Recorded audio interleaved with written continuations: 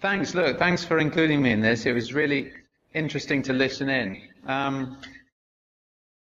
Perhaps I guess the starting point is that looking at the Commission on Sustainable Agriculture and Climate Change, it really brought together a clear storyline, which as a practitioner in this area I really appreciate.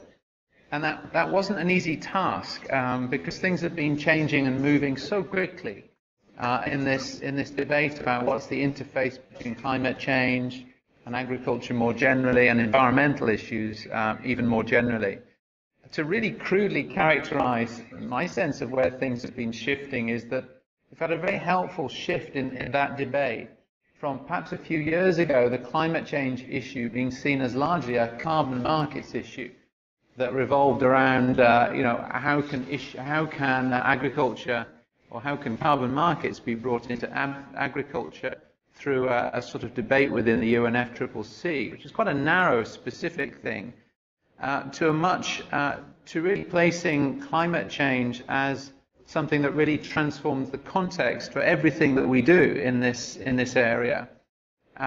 This we've set out quite hopefully also clearly in IFAD's new climate change strategy and our environment and natural resource management policy. I mean, I'm often asked by our country program managers, is this whole climate thing sort of old wine in new bottles? What's really different about this? Because we've been doing drought management, drought tolerance, rural development for years. And I think that's the right question to ask, actually. I think there's a lot of demystifying that needs to be done around this whole issue.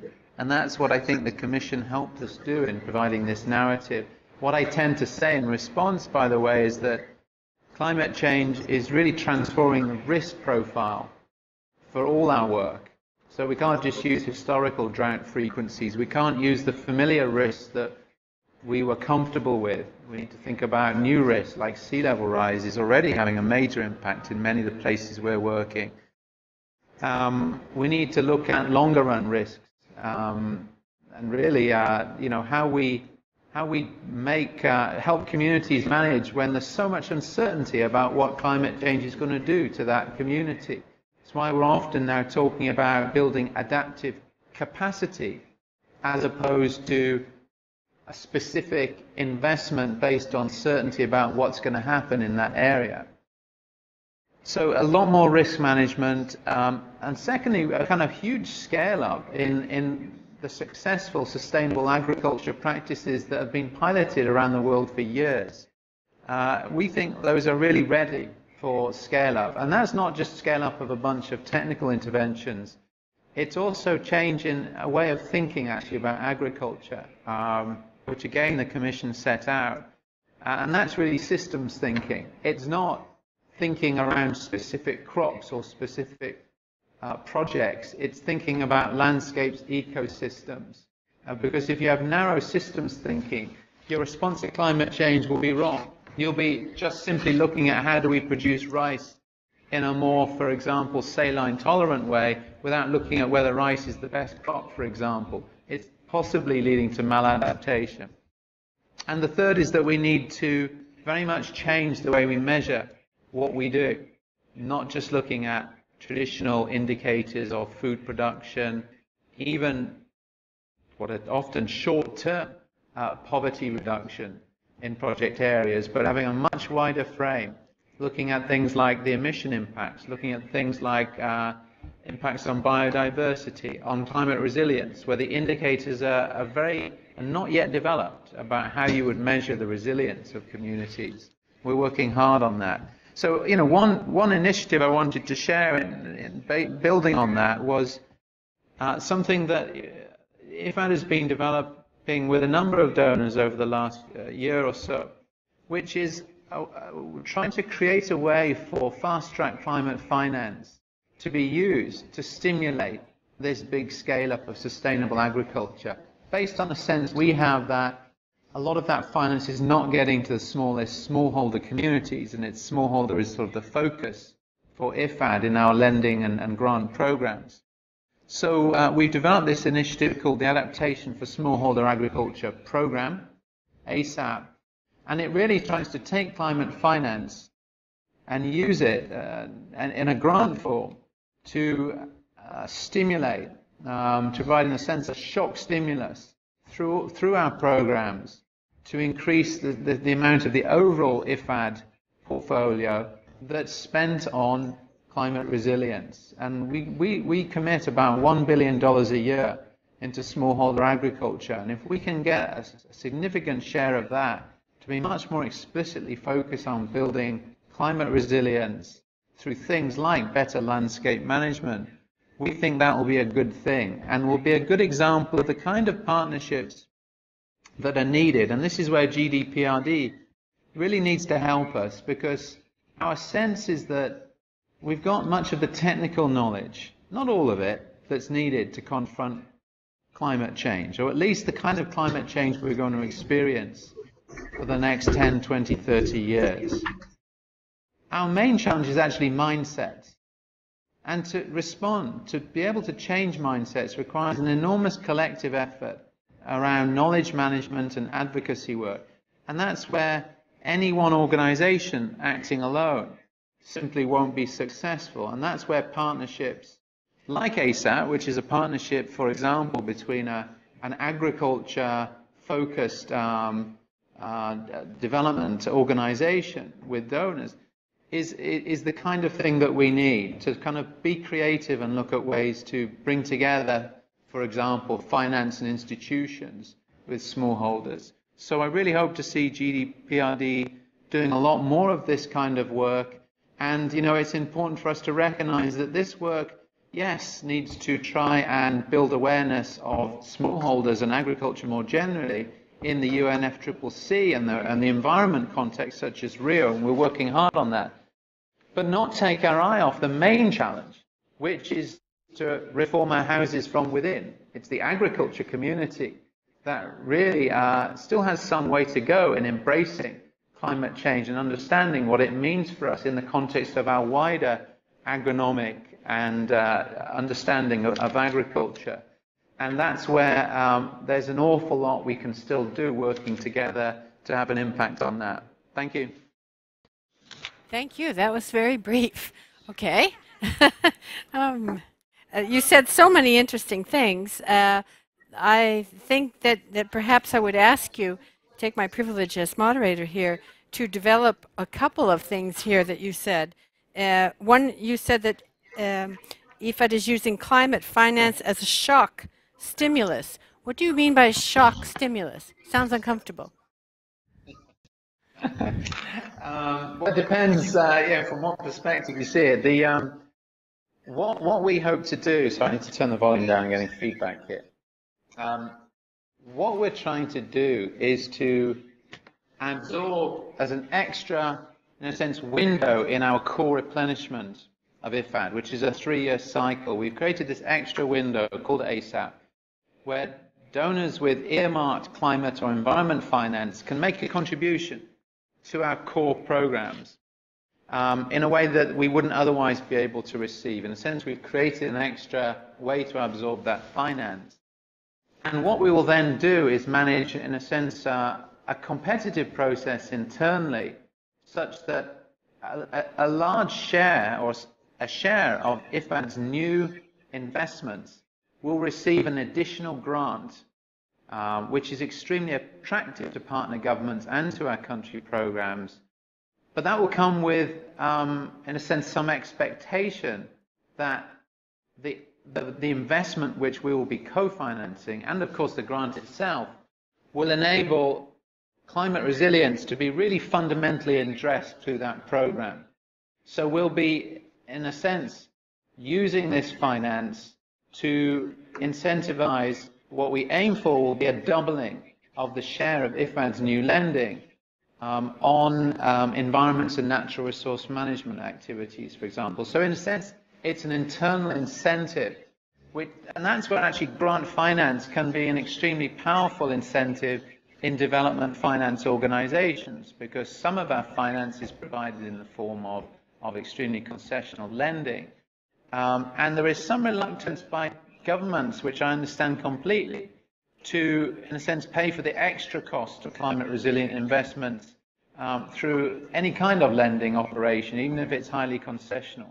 And that's where the grant finance can unlock doing a whole bunch of different and new things in a larger investment operation. Okay, so it's the doubling that's the shock, not the anything else. Very good. Questions from the floor? Here. Comments? Questions from our cyberspace? If not, I have another. Oh, well, here we do. Sorry, Hanna. Hi. Hi, my name is Hanna Wetterstrand. I'm working for the Swedish Cooperative Center and an organization called the VI Agroforestry Program, working around Lake Victoria with agroforestry mainly. And we have developed a specific project that is measuring the amount of carbon that could be stored in the soil through agroforestry or sustainable agricultural land use management practices. So we have done this in order to try to see whether there is more funding to be found within the climate funds, so to say. And you just started by saying that this report actually opens up the whole involvement of agriculture in climate change, in the climate change debate. And so my question to you is, or if you could just say in general, what kind of potential you think that carbon finance, or the role of carbon finance in how can you say, finding an agriculture that is more resilient to climate change in general, especially for small-scale farmers? Okay, thanks for that question. My sense is that the whole question of carbon finance and climate-smart agriculture, or even agriculture and rural development more generally, needs to be handled with extreme caution.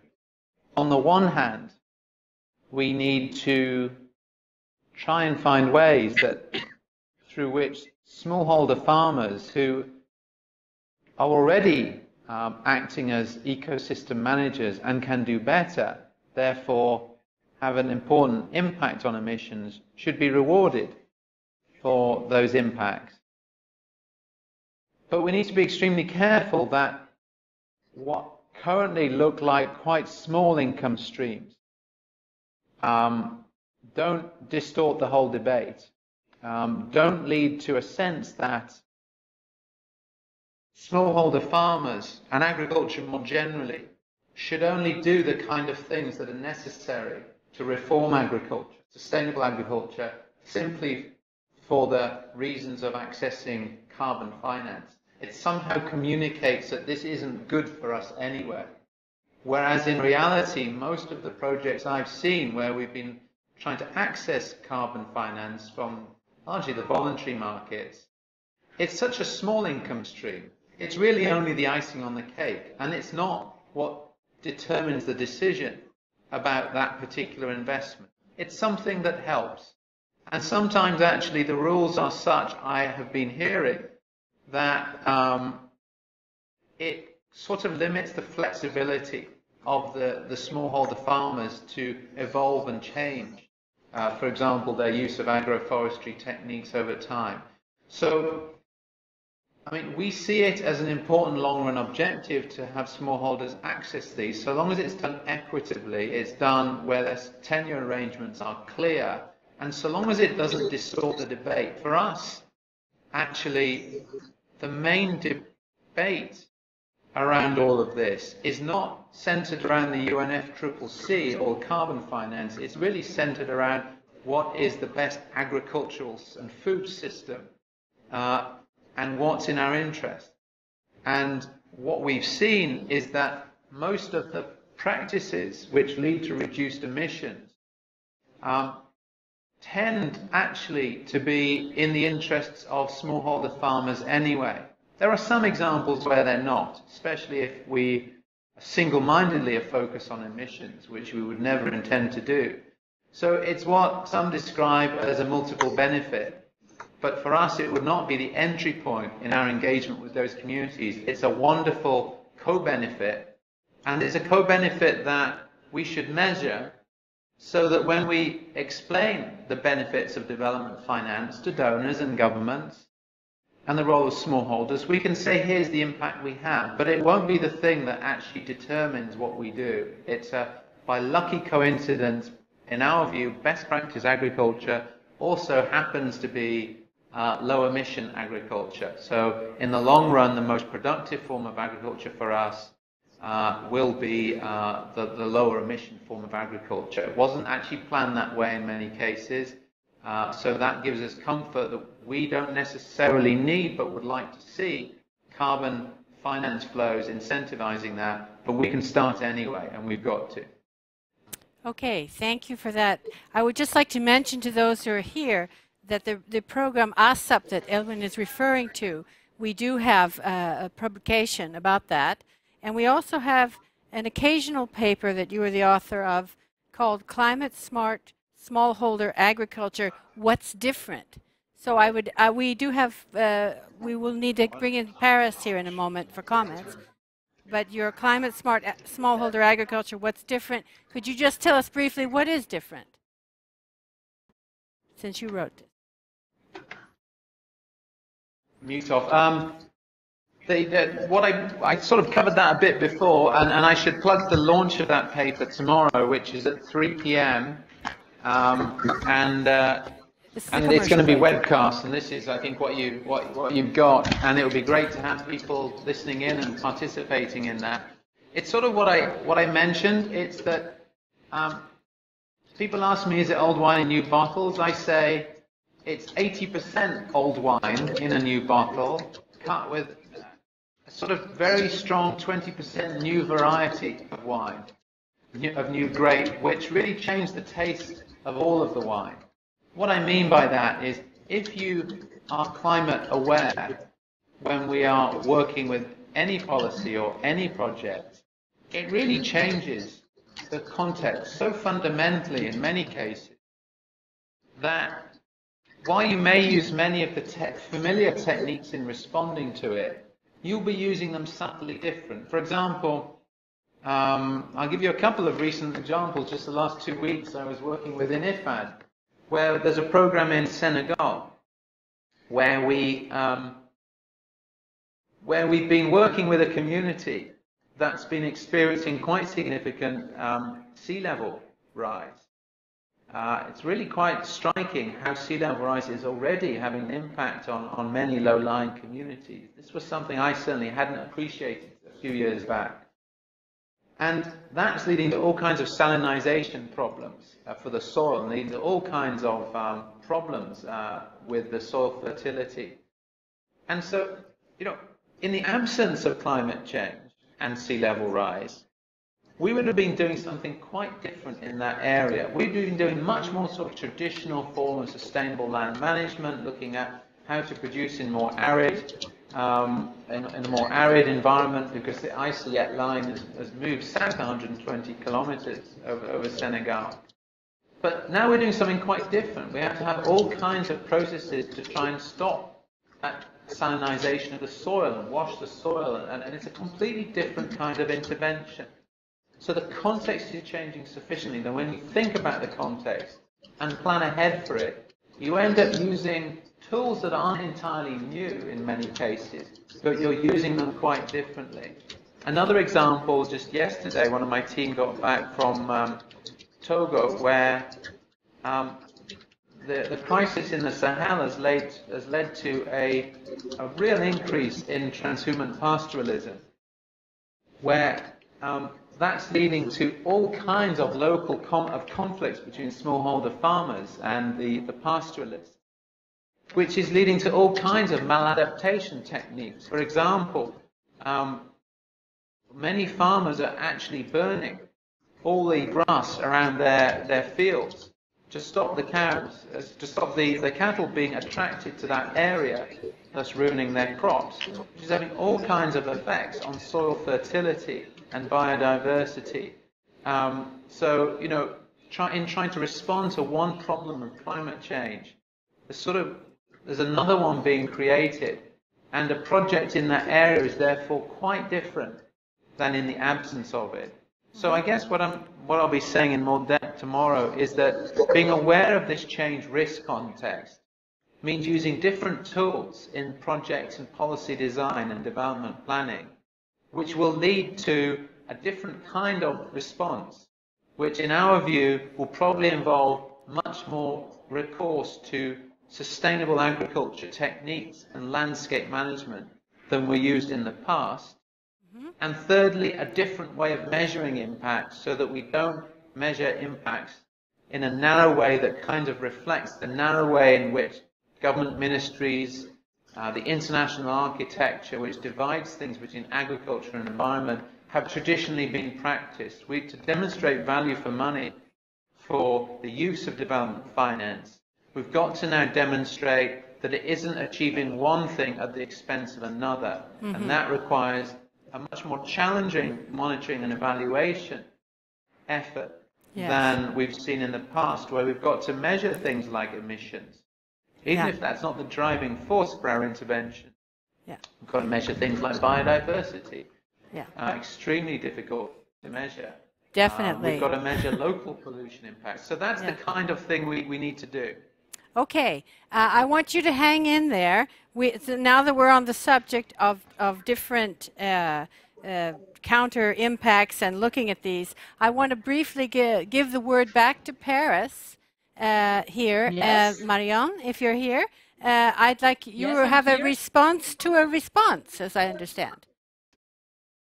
Yes, no, it was just when the lady was talking about our report and the fact that we didn't look at local specificity. In fact, in a short report, you never put all what you should put.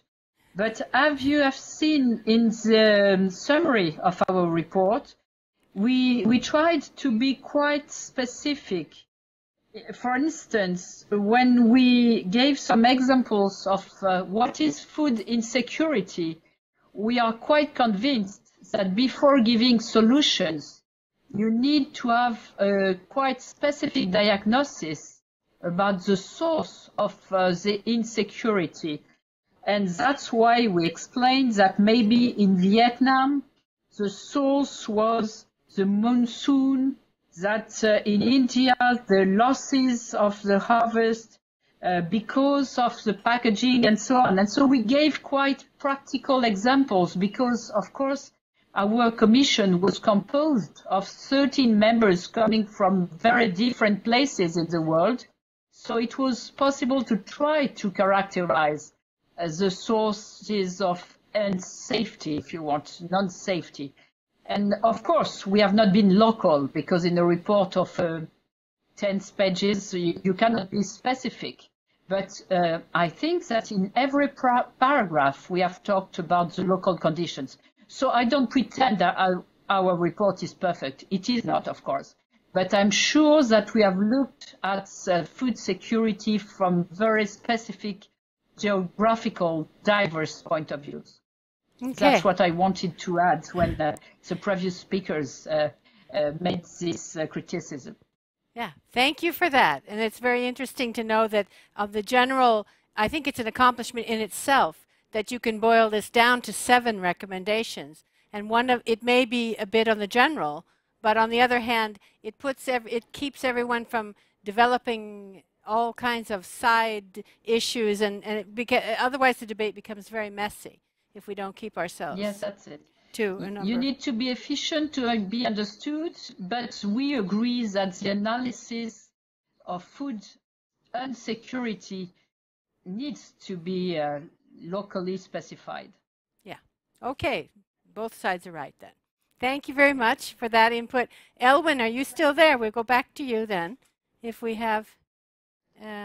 Yes, go ahead. Okay, good. We got in the commercial break there where you're promoting your latest publication for tomorrow, and hope that everyone heard that. It's no problem. I had one last quick question for you, and that's I'm from an agricultural network, and I'm an agriculturalist, and you made, and this I just need a quick answer to this because we have to go on to our next speaker. You said the agriculture community needs to embrace climate change. How have we not embraced climate change? Why have we not done it? And and will this report then from the Commission help us to do that? Wow, a quick answer to that one. Right. You're on the spot. We've got to embrace climate change. I guess the first bit's simple. We've got to do it because whether it's 2 degrees or the current trajectory, at least according to IEA, of 6 degrees based on emissions over the last few years, it's going to have a huge impact on our work. Second point, why have we not embraced it, is a much more difficult one. I think it's just the newness of the issue. I think it's that when we first started talking about climate change, there was all this stuff about, which to me is almost an excessively complicating factor, that it was introduced through the context of carbon markets, which are just kind of complex things and they have all kinds of acronyms. What the language that was used, the messaging was not designed to be clear, was not designed with an agriculture audience in mind. It was designed with a UNFCCC audience in mind through the specific objective of influencing those negotiations. So it wasn't an agronomic message that particularly made sense to the wider agriculture community. That's evolving, although I still think we've got a bit of work to go. I guess the second reason why it hasn't sort of yet been sort of universally embraced is there's still a bit of confusion, and my personal sense is that some of the mindsets of those working in this sector were very much formed during the era of the Green Revolution, and some of the university syllabuses around agriculture, which partly sort of populated the extension systems and etc. Very much had a frame of mind of agriculture as a sort of manufacturing activity with economies of scale to be reached, high inputs, and this is probably an overcharacterization, but that whole mindset doesn't lend itself easily to what we're saying needs to be done for agriculture to be climate resilient. So the climate smart agriculture message doesn't sit that comfortably with what was the previous kind of paradigm around agriculture. So it wasn't easily accommodated. What can we do to make it have sort of wider understanding? Sort of what we're doing. I think we need to be careful about two specific labels, whether we call it climate smart agriculture or something else. We need a much better communication effort. We need that effort to be focused, in my view, much more on the sort of core agriculture community than perhaps in the past, where most of our efforts were around influencing the UNFCCC process, although we've still got to do both. So a lot of communications, a lot of advocacy work, and a lot of sensitization with developing country partners that we need to talk about this, not because we're insisting they've got to reduce their emissions footprint, because smallholders are not the driver of the major share of agriculture emissions, but because this is a sort of, emissions are a byproduct, and we're really talking about poverty reduction and adapting to this pretty dreadful thing that is happening. Okay, with those optimistic words, thank you very much for your input, and we need to move on.